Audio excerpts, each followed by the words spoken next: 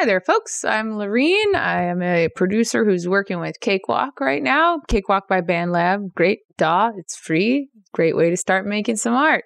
And today I want to talk to you about the arranger track, which was something I completely ignored when first getting to know Cakewalk. Mike at Creative Sauce did a great little video on it, which I will link here in case I totally spaced out and missed something in this video for you, and also just because he's great. Do you ever listen to a song on the radio and be like, oh my god, that's such a good song, I want to write a song like that?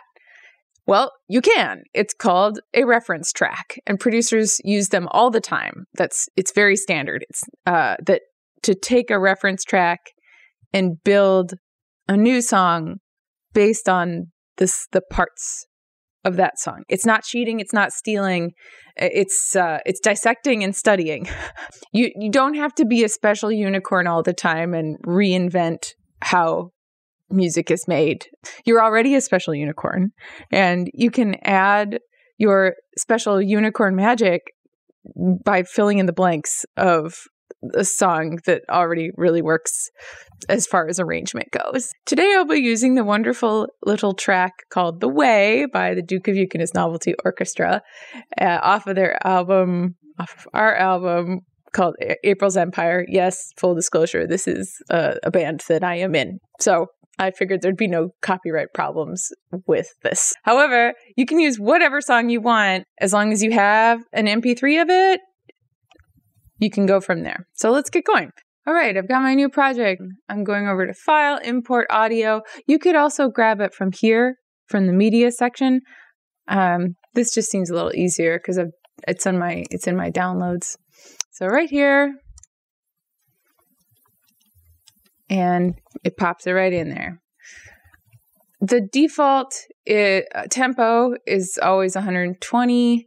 And always 4 on the floor, and I think usually in the key of C. Yes, so we're going to change that as we need to. Now that we've got it here in our DAW, let's play it, and we're going to get the tempo. So play it first, then go to Project, insert tempo change.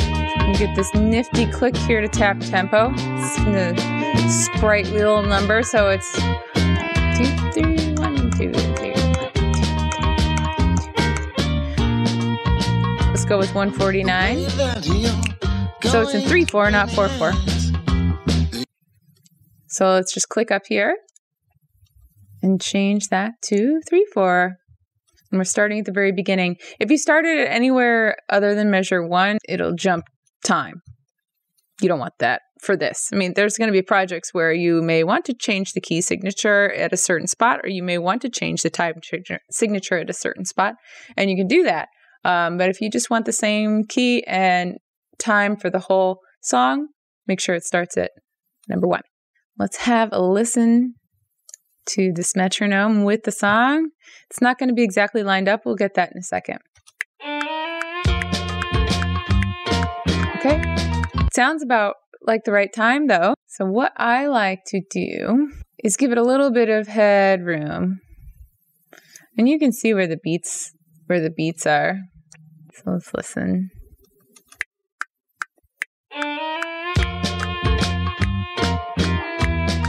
Hey, I got it. Wow, nice. It may take some scooting around, and you may need to change the tempo a couple of times to get it close. Now that we've got it adjusted to being on the beat, lined up, now we're going to listen through, and I'm going to hit M at every spot. The sections change. M for mark. Sweet little intro.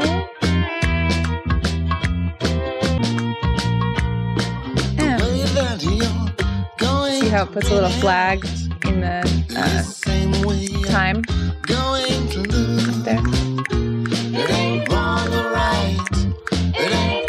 I probably should have marked that. So okay, Alt to zoom out, Alt and scroll wheel to zoom out. Where was our first marker? Oh, over here. So that's our intro. Okay, I think I missed a mark. So the way that that you're going to win it. The same way you're going to lose. It ain't wrong or right. It ain't black or white. Just gray the way that you choose. I guess that's technically. So there's There you go. Mark again. the way that you take. Yes, it could be neither. It's okay if it's not exactly with the tempo either. Machinations of fate, harmonize and vibrate to a melody misunderstood.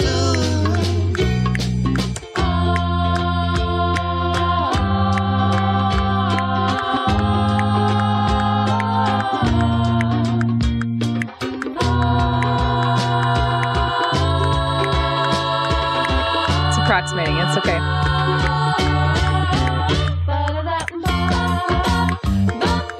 This is interesting. I've never thought about this song in this way. It doesn't really have traditional verse, chorus, which makes it interesting. There's our second verse. Going to lose it. And where the path bends, Section there with the harmonies. the end, when it's really beginning again. So there's no mistakes either way that you take. Instrumental section.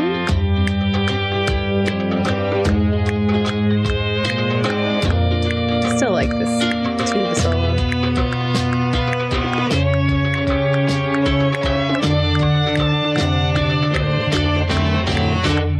Mark.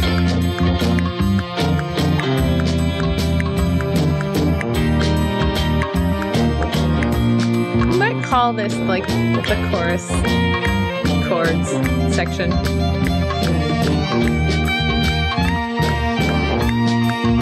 It's a double. Let's see what we got again. Oh, maybe it's a triple.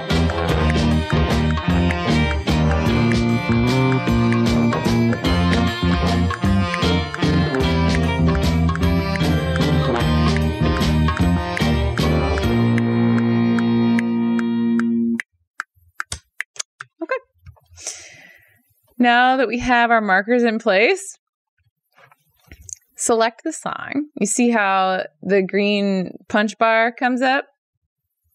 So the whole song is selected.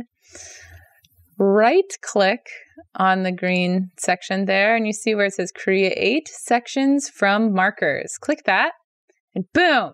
You have these little sections. Now we're going to adjust them and name them. Over here, this A, let's hit that little A, and you can listen through and rename the sections and make notes in this section over here. Over here in the notes section, you can note like cool instrumentation things that you like, effects that you want to use. If they added any harmony, just really listen, take note. Like how did the beats change up, or what did you like that you want to try to use yourself? These sections don't quite look exactly right, so you can adjust them. That section is connected now to the tracks below, and it would be no matter how, like, all the tracks that you have down there. So when you are dealing with just wanting to change up the sections, click it twice. And now you see that I get that arrow where I can change the size of it. We're going to just drag this all the way over. And this is our intro.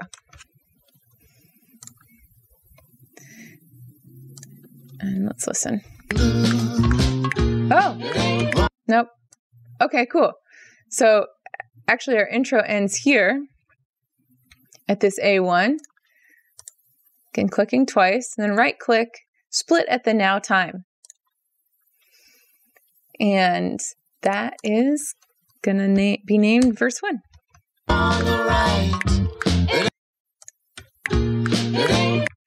I'm gonna change the size of this. Clicking twice, again, droop. Clicking twice. And this is verse 1,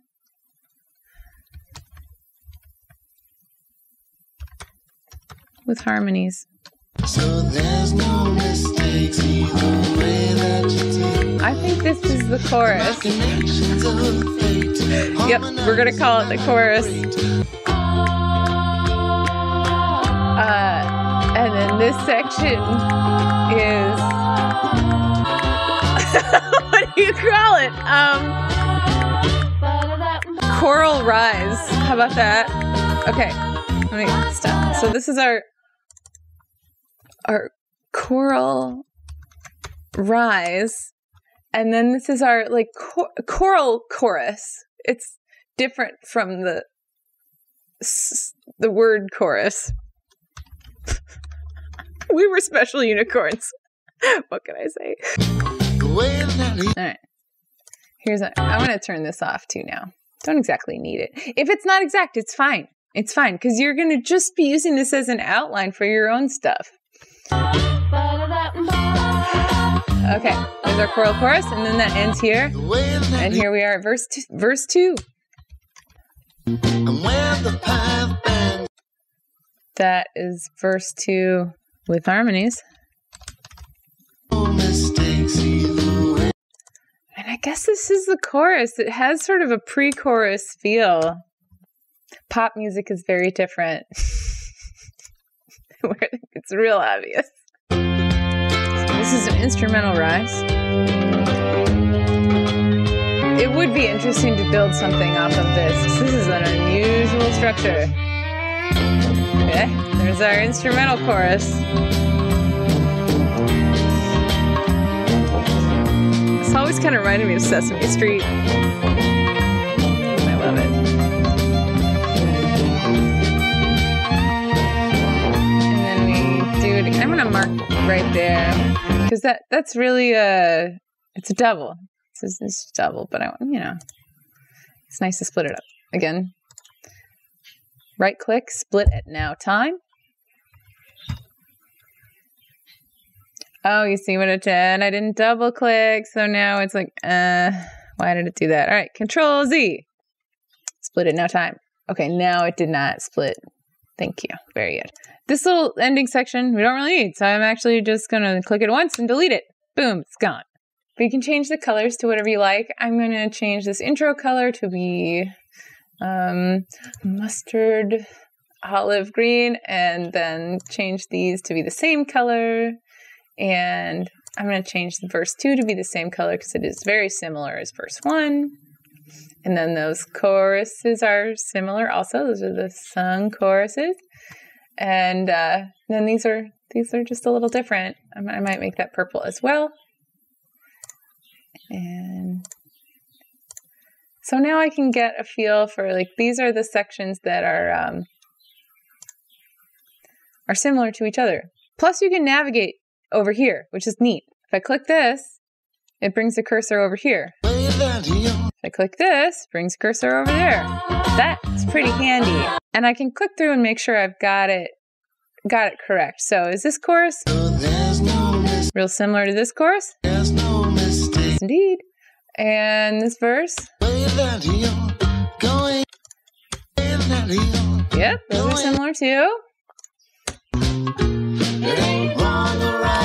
Those are similar. Yep, good. And these rises. And then the instrumental rise. These chromatic rises. Yep, those are similar too. Now I've got all the parts of the song, and I could build something interesting of my own based on this, if this is a structure that I like. If I want also, I can rearrange with arrangements. Like say I wanted this to go right from the, I don't know why I would, but if I wanted to go intro,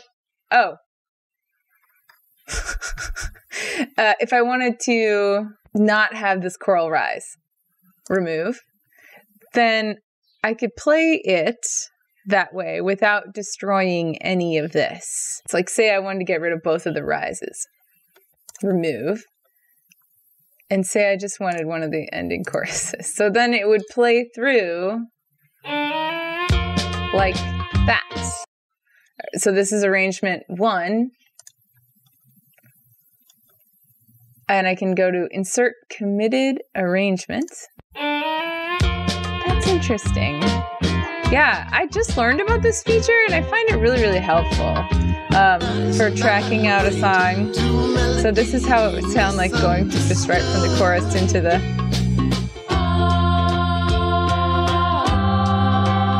Oh, I see. Okay, it put it over here.